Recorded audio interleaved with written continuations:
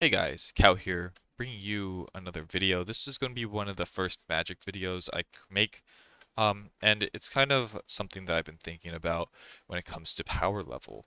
So here I have power level on Reddit.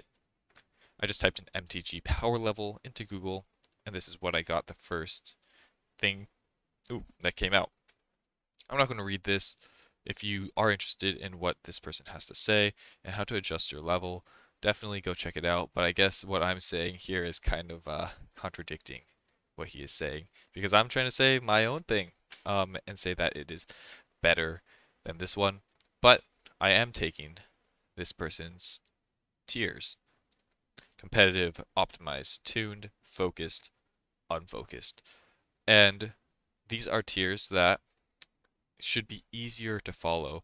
You shouldn't have to think about how strong a card is because if we know things about people judging their own cards, especially when you have thousands, maybe even millions of players, those each individual players will have different ideas on how strong a certain card is based on their experience. And certain cards will seem stronger to someone that is less experienced. Um, as you get more experience, you'll realize that that card maybe wasn't as good, or understand that some card that you thought was bad is actually very good. So I'm going to be using Pokemon as an example. If you don't know Pokemon, don't worry. I'm not going to go too crazy. I'm just using it as an example because I think that they do a very good job at this. I will say there's about 1,000 Pokemon and 20,000 cards, so there's a big difference there. But in the Pokemon format, they have Ubers, which are competitive. You have OU, which is overused, or we'll use optimized. You have RU, which is underused, which is tuned. You have RU, rarely used, which is your focused. And we have your PU, which is your stinky, no one uses these cards, which is your unfocused slash jank deck. I'm going to be using the Pokemon terms because they're easier for me to kind of say. It comes out naturally because I'm kind of using their format. But Ubers is broken. I'll say CDH for Ubers. OU overused, you're going to see a lot of it. Underused, you don't see as much of it, but it's prevalent. Rarely used, you don't really see it. Never used, you never see it. And PU are like really bad things. So I'm just going to talk about this really quick and why I think it'll be good. So if you don't want to see certain cards, right? We're going to go to let's go to EDH Rec. Let's go Saltiest cards, MTG, and EDH Rec. If you don't want to see some of these cards, Stasis, Winter Orb, Static Orb, just go down the list. Um, you should be able to just play a format that doesn't run them, you know? You can, I don't care how bad your Jin-Gitaxias deck. I don't care if your Jin-Gitaxias 99 lands that never wins, but when you drop Jin, everyone cries. That you should be able to avoid certain cards, you know? Uh, and by having these tiers will allow you to do so. Now let me explain. I think that each card should be put in a different tier, so that you can more easily understand what is good and what is, let's say, not very good. Let's say you have a Ristic Study, right? Ristic Study is a good card and should not be played in low power. Should never be played. I don't care how bad your deck is. This is too good. And but it's also like you don't want to only play this in CDH because it's a CDH staple, but it's not broken. So having it in the optimized or overused category, because it is used a lot and you see it a lot, makes sense. You come in and I say I have an optimized or overused OU deck. So you'll know that you'll probably run into Ristic Study. But Ristic Study is too good to be run in those lower tiers. I'm going to click on Thassa's Oracle really quick. And a lot of people might say easy CDH, easy highest tier, but Thassa's Oracle is not good. It's not great. Now a lot of people clicked off the video because I said that. Let me explain. So Thassa's Oracle, let's go here, comes down and wins the game if you have no library. It's hard to get no library. What's easy to do is click or use Demonic Consultation, and then the library is gone. This is your example of a CDH uber card, something that you shouldn't have to see. So it makes it so that people who like Thassa's Oracle and want to deck themselves don't have to only play CEDH, because this effect on its own isn't what's breaking the card. It's this effect on its own combined with Demonic Consultation, combined with Hermit Druid, combined with all these cards that can kind of murk your whole deck really quickly, and that is what is ruining people's experience. So, Demonic Consultation would be a competitive card. But I think that Thassa's Oracle will be here, tuned, mid-level, because decking yourself is a mid-level strategy. There's self-mill, and efficient self-mill cards might go higher up here, but Thassa itself isn't very good. It can go here, it can even maybe go here. Uh, but just like individually ranking cards, I feel makes it easier because let's say I want to play in a high-powered deck, and someone says, "Hey, my deck isn't very good," but they have Thassa Demonic Consultation, and then they just win, but they have like it's fine because I have no tutors. It's still as a feels bad. You got janked out by these broken cards, when you wanted to play a not broken format. And I think being able to kind of just know, hey, I don't like playing against Smothering Tides. I don't like playing against Rhystic Study. I just want to play in this mid-level deck. Being able to guarantee that that doesn't happen and that all the decks in that format are kind of tuned around this idea that each card is ranked individually is very, I think it will be very exciting, very good for certain players, and easier for newer players who don't have access to like these powerful cards can build a budget focused deck and play against other focused players. And there will be metas within those. If let's say the person loves focused and then they notice that a great card that I think should be in focused, let's go into uh the top cards. Top cards. A great focused card is Croatian Grip. Where are you, Croatian Grip? Come on. I know you're in here. Maybe you're not in here. Well, it's not here. I just recorded it and I thought it was bad, so then I recorded it again, but now Croatian Grip is nowhere to be seen. That's crazy. But Croatian Grip is a good card. Let's go just Croatian Grip. There it is. 3 mana removal. Not very good. It comes down split second, a very good mechanic, but it's on a bad card. You just destroy a 1-for-1. This is a fun card. A lot of people like this card, but they can't play it because it's bad, and they're or not bad, but it's not good in the formats that they're playing. Their local game store is just too powerful, and they bring these decks that they say are low power, but actually they're not because they run efficient removal, and you're just getting boxed out, outvalued. Croatian Grip will see a lot of play in these lower formats and make it so that certain cards that come out in secret layers, like I know Croatian Grip came out in a secret layer. It sucks that you bought a secret layer and you can't use your card because you have to run more powerful removal like Beast Within, which isn't very powerful on its own, but it's better than Croatian Grip. And let's say like where are you? Naturalize? Or yeah, Nature's Claim. It does the same thing for 1 mana, and 1 life is negligible. So Nature's Claim would probably be in an optimized or tuned environment. Probably tuned because that effect isn't very good. Optimized might be your Force of Vigor. Let me look it up for you guys. Force of Vigor. Force of Vigor comes down for free and takes out 2. This is definitely a better card, so it should be played in a better format. You shouldn't have to box with Force of Vigor when you're running Croatian Grip. Another example is good board wipes would be in this optimized place.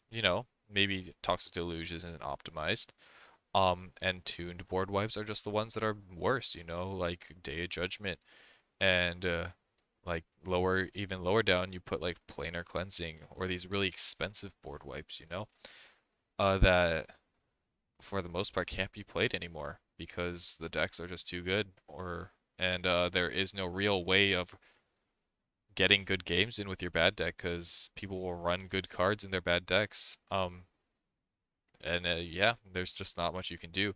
If you're not if you're running a low power and you get an Elish Norn Tox rule dropped on you, because they're playing Reanimator or they just tap out and play it, you're just not going to have a good time, you know? And I think this is a good way to make sure that everyone has a good time and they can really focus on whatever game mode they like to bring. And then people can just make, what's it called? One, two, three, four, five decks. And as long as they stay within the constraints that they need to kind of follow, you'll have better games. I'm going to go down the list right here and kind of quickly rapid fire what I think these are. Soul Ring should be an OU overused, not hyper competitive, because that is where your mana crypts go, your free cards go, you know? Arcane Signet is your classic too. We've gotten to a point where 2 mana rocks are like, that's what you do. They're overused. They should be an OU. I can see an argument for having them lower down, um, just so that they can compete with the green decks who are going to go kind of crazy. So we can have 2 mana rocks are in your normal deck. I think a lot of normal deck people are wanting their rocks to come down on 2, you know? And that is fine, you know? So maybe mana rocks that come down on 3 are in your focused or your jank decks, you know, or mana rocks that come down on 4. So it's just kind of how quickly you want to play. If a card is really fast, it should be in a really fast format. If a card is really slow, it should be in a slower format. And you're going to see that as kind of a trend as I rank some of these cards. I think Swords of Plowshares is way too good to be played in slower formats. You know, I'm playing a meme deck where I get the funny card Colossal Dreadnought out. I spent 6 mana working my butt off trying to get it out, and it gets swords. I go down. I paid 6 mana. You got rid of it for 5, for 1. I'm now 5 mana down, and I've wasted my entire turn. The pain is less. It stings a little bit less when they have Beast Within. You know, does the same thing, but now they have to pay 3 mana. You're only 3 mana down, and it's an instant. So they had to kind of hold up that mana. They could do less on their turn because they held up that interaction, whereas they could probably still play out their turn and then swords you, you know? You essentially got time walked, essentially had your whole turn removed, and then they got another turn by saving up their 1 mana. So, uh, that's kind of what I'm saying. Quick cards deserve quick formats. Cultivate comes down 3. It should be in your 3 mana rock category, I think. It should be in, uh, or maybe like tuned. Because the problem with if you make all the rocks too good, then lower formats kind of green goes crazy. But that's kind of what green does anyways. And of course, if a card's too strong to be in there, that's the reason why you can change the cards in there. We need a big team.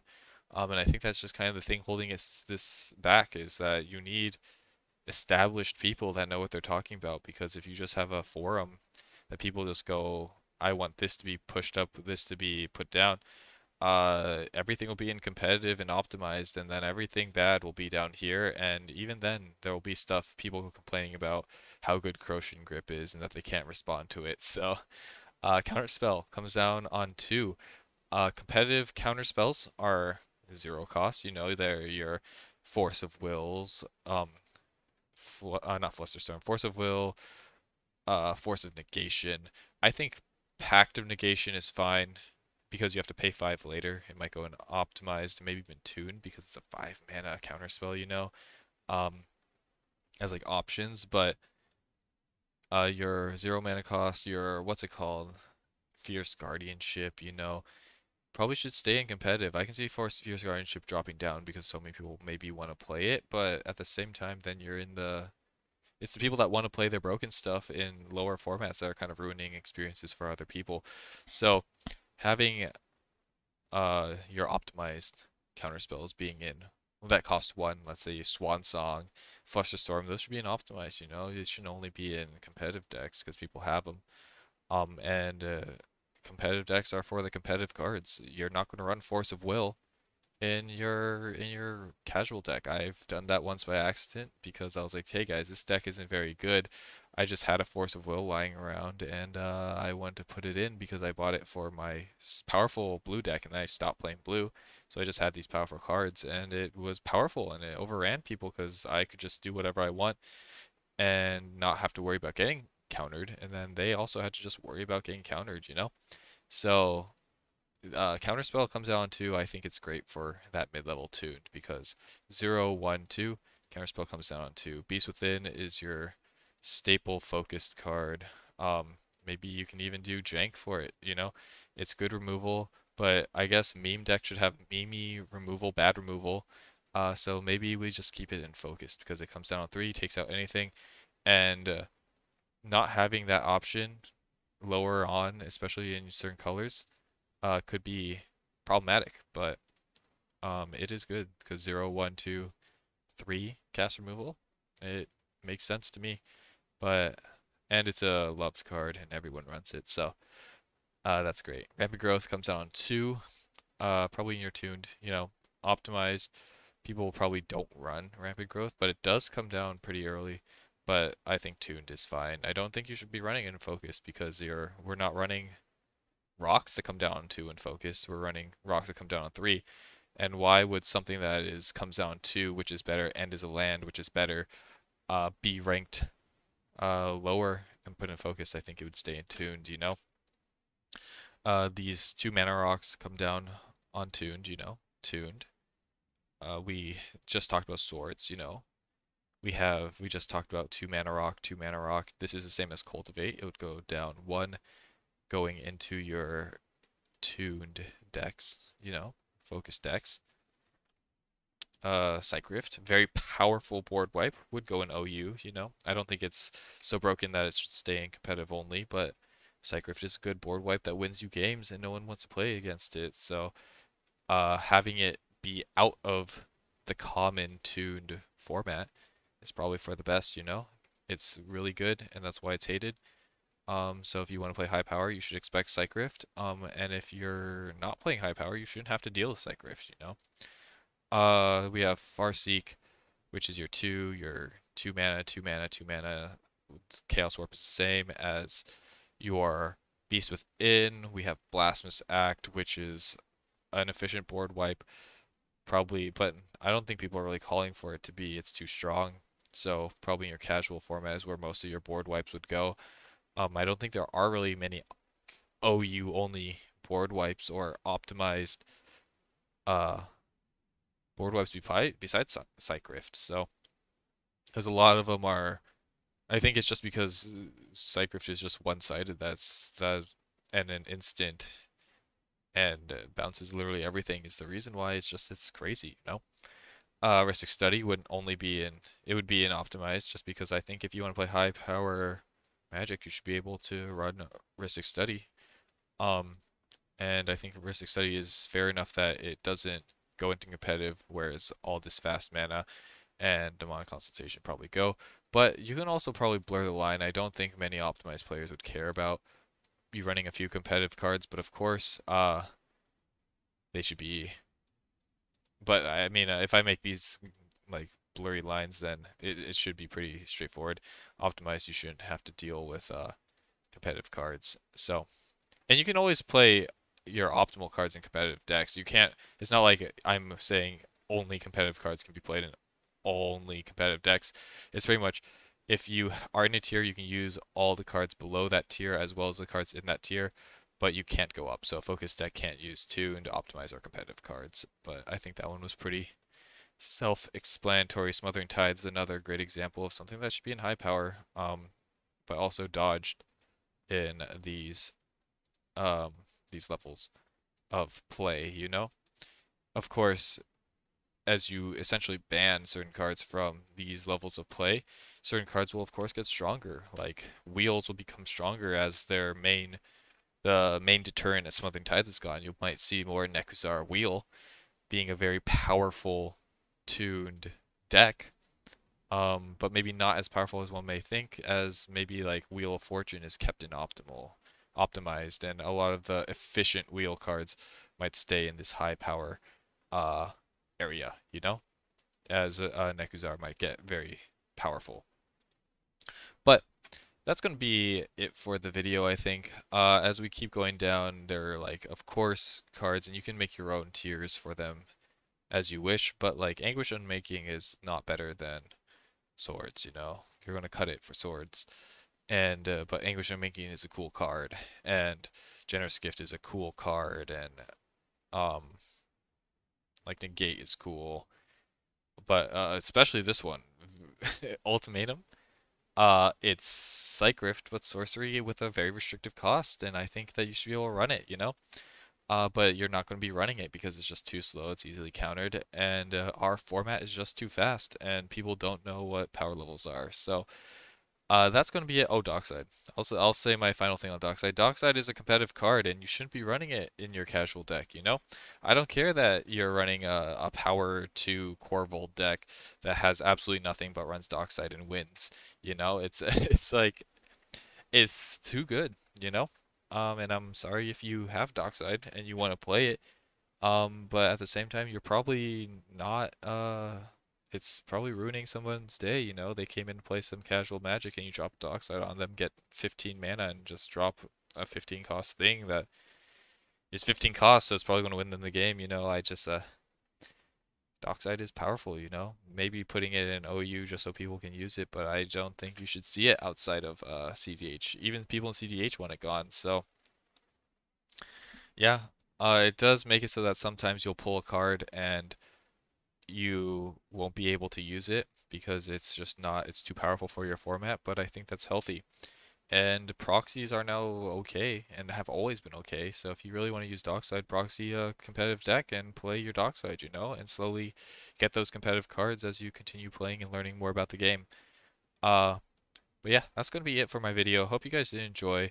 To kind of recap, I do think that you should be able to have these tiers. Like if I want to play OU or Ubers, I shouldn't be able to use like these broken things. Not to talk about Pokemon, but like I shouldn't be able to use the best of best. It shouldn't be a scale. Let me put it that way.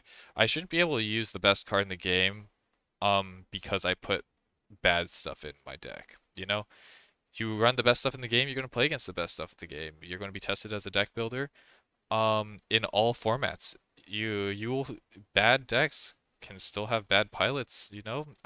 You could run the bad cards, you know, and lose to someone that runs good bad cards, or knows how to synergize better with those good bad cards. There's a lot. You can have people that specialize in everything. And there will be metas for each individual tier, and there will be staples of each individual tier. Soul Ring will be a staple and optimized. N is staple and competitive, you know, because it's broken. But like in optimized, you'll probably have nature, the one that destroys a artifact or enchantment for one here, very common. Um, but in focus, where you don't have options to those ones, Cross and Grip, man, it's going to be everywhere. And I think that's funny. I think that's fun. And but of course, everyone is subjective, and maybe this video won't get any views, but I just want to put it out there in case someone stumbles upon it and thinks it's cool. So, hope you guys enjoy the video. I'll catch you in the next one. Peace.